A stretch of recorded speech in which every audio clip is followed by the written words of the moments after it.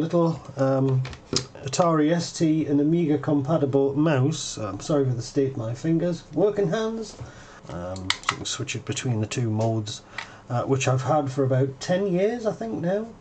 I used to use it for testing the work-in-progress graphical operating system. Working on it for quite some time, huh? And as you can see, it's been lying in the drawer for a while. It's gone rather yellow. So what I'd like to do is show you how I'm retro-brighting things in the winter.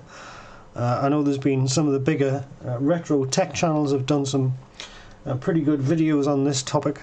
But I did notice Jan Beta, whose channel I like very much, using a grow light that I think he'd got from his mother, actually, on Amazon. And while that particular model wasn't available when I had a look, I did pick something cheap up off eBay, very cheap in fact, cost 20 quid, 20 GB pounds, and tried it.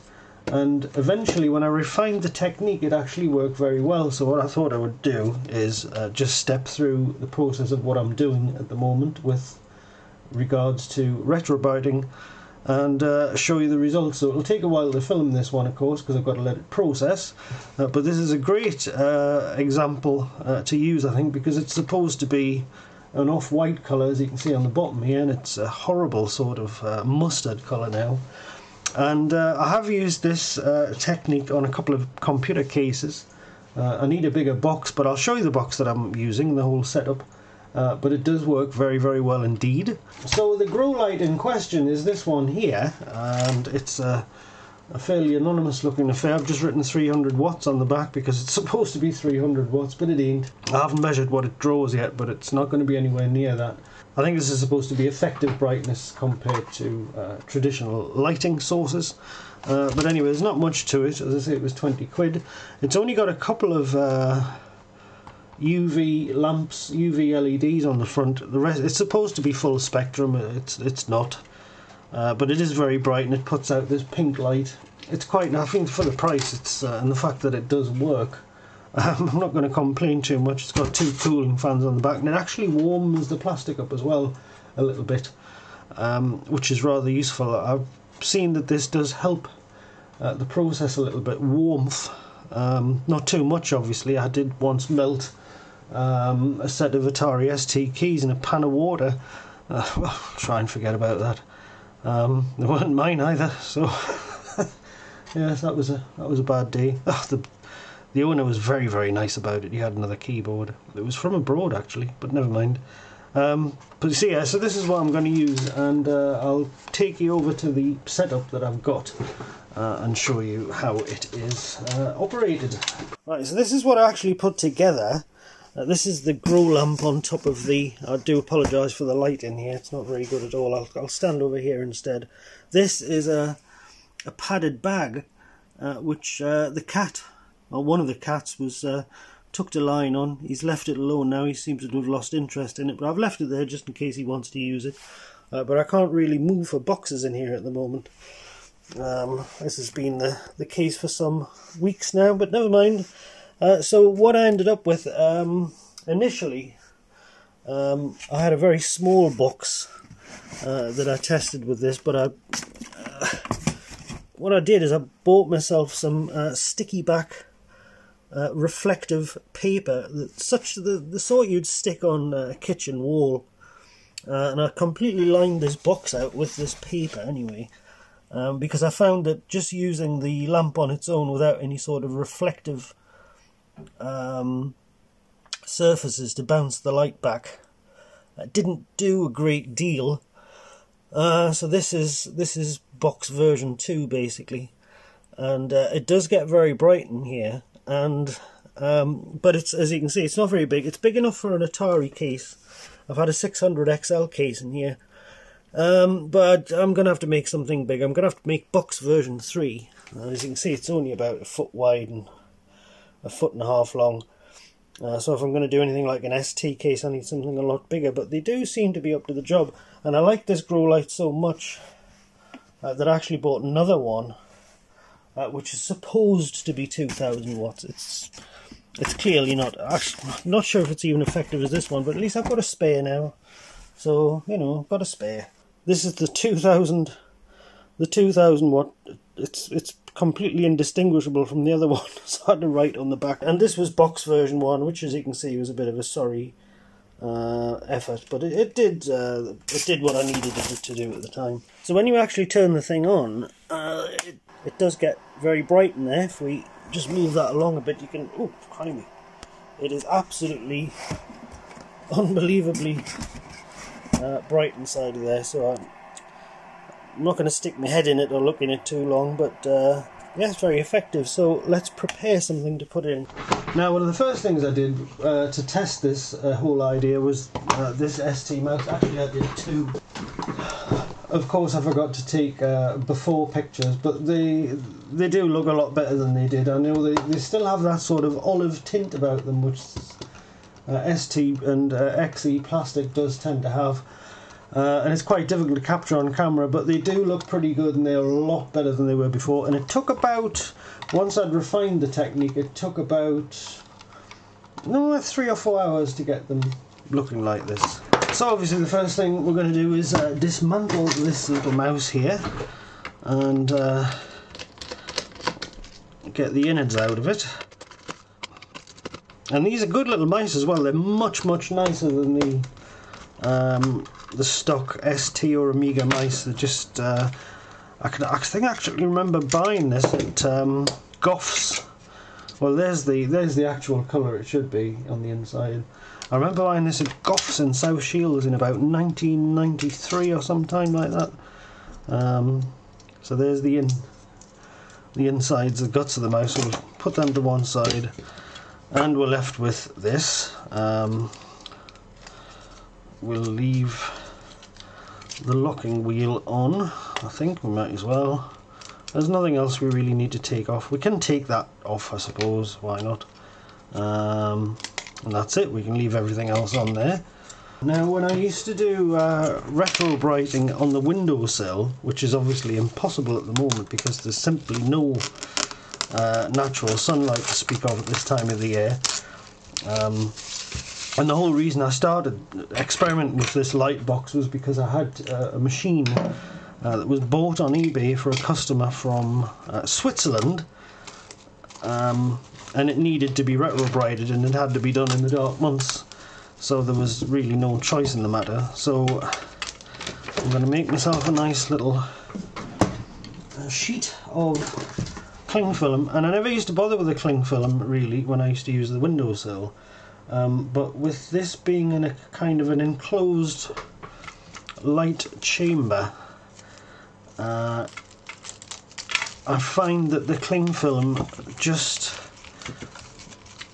helps, basically it helps to stop the cream peroxide, which is what I'm going to use, and this is awful stuff to cut, absolutely horrendous.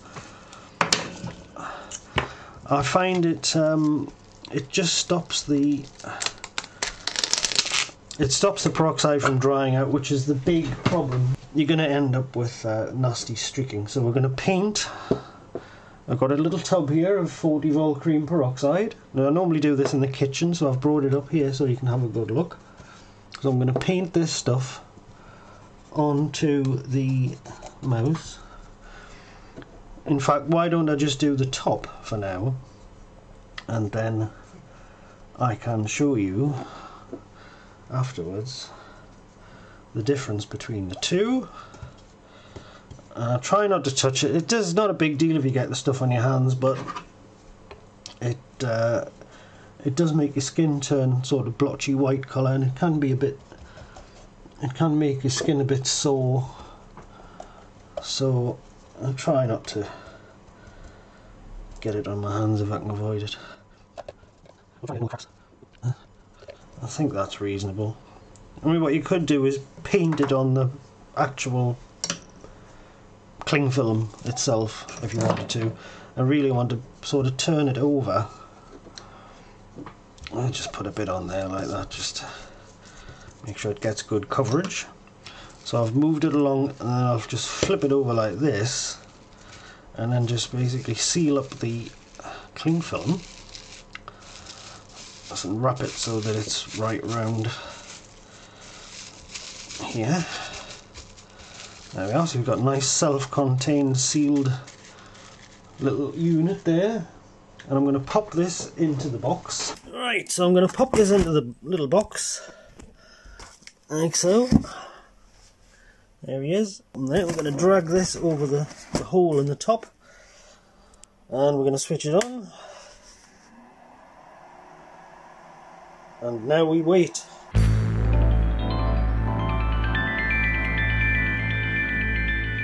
So here we are after 6 hours under the grow lamp.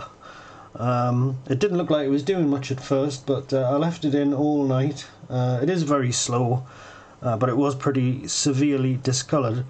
It's not perfect, it hasn't really got back to the original colour yet, but you could put it in upside down and stuff. And normally I would, with stuff this size, I would put as much as I could into the box all at once to maximise use of the energy being used, but nevertheless there it is. You can see it's different to what I know. I left the bottom half untreated. You can really see the difference there, but I've also got another mouse of the same model which is similarly discoloured, so you can compare the two. This was very much in the same condition. You couldn't really tell them apart. The bottom's not quite as bad on this one for some reason, but there it is, so you can see how it's changed. So what I'm going to do is I'm going to wash this down. Okay, so here it is. We've cleaned it down and dried it off, and you can have a close look. And it's not going to win any beauty contests. It's not the original colour. We could probably put it back in for a bit longer. So hopefully it shows you that it does make a significant difference. It does work. There's probably better grow lights or UV lights that you can get out there.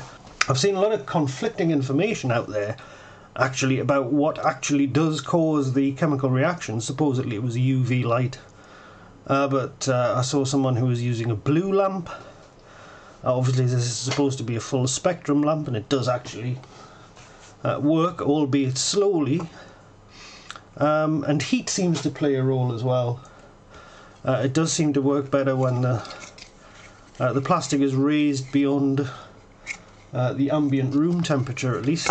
But yeah, so hopefully that's of some interest. That shows that you can, with absolutely minimal investment, do RetroBriting in the winter months in the UK. So I hope you enjoyed that one. It was just a little quick one. I wanted to share with you what I'd been doing with this light box, because I thought it was quite fun. And it has been very useful. It did enable me to de-yellow a 600XL, which I'd bought in the UK for somebody abroad, and obviously I couldn't wait until the weather changed, so I had to take the bull by the horns and figure out, and to be honest, this kind of glossy plastic, it seems to me to be very, very stubborn. It's more like the kind of plastic you would find in a sort of bathroom suite or something. It really has gone horribly yellow, and I think the machine that I actually de-yellowed in the light box, I'll show it to you actually. So this is the machine that I actually de-yellowed in the light box, the 600XL. It was quite yellow along the front edge here and on the sides. Not really bad, not exceptionally bad, but it was palpably yellow. I mean, it stood out like a sore thumb on the shelf with the others. You can see it's had the badge replaced as well. But I think it looks very, very smart and quite acceptable, more than acceptable in fact. And this was done in the little light box. I wish I had a before picture, but sadly I don't. So there we go. So yes, so you can probably find something, or you can experiment and find something far more effective and more cost effective in terms of energy consumption than this. But the highly reflective foil around the inside of the box seems to me to be absolutely essential. So you want it nice and warm in there, and you want the refraction to be as high as possible to really bounce the light around, and that does help with getting the light to hit the sides and places where it's not directly facing the light source. So there we go. So first video of 2021. Just a short one, just to let you know I'm still here, Lots going on, been very, very, very busy lately. Lots of exciting things happening, which I'll probably cover as the months draw on. But in the meantime, thank you very, very much for watching. Thank you for subscribing to the channel. I know it's gradually creeping up even when I'm not making content. That is hugely appreciated and very, very helpful indeed. And hopefully I'll have time to make some more interesting videos very, very soon. So until then, thank you again for watching, and bye-bye for now.